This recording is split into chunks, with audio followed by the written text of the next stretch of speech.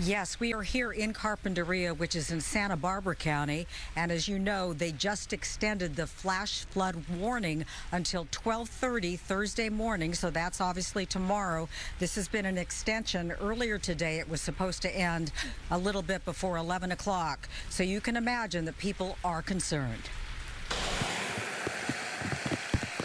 We kind of live on a slight hill, so we always make sure that everything is cleared, and you know, every time that we've had any one of these things, we've always just sort of just made sure that we have good drainage on the street and just make sure that the street can handle everything. In Carpinteria Wednesday night, locals ran out for some last-minute supplies at the grocery store, hours before a flood advisory was slated to end in Santa Barbara County.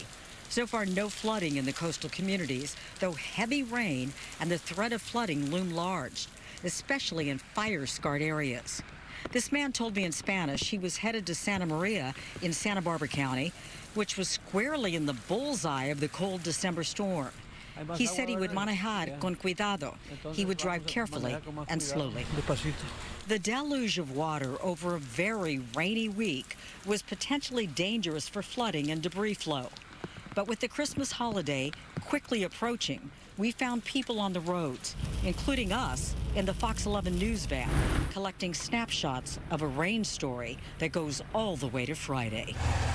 From La Cañada in the foothills of the Verdugo Mountains in Los Angeles County, sheets of rain, sometimes storm cells, pelted us. The rain was widespread.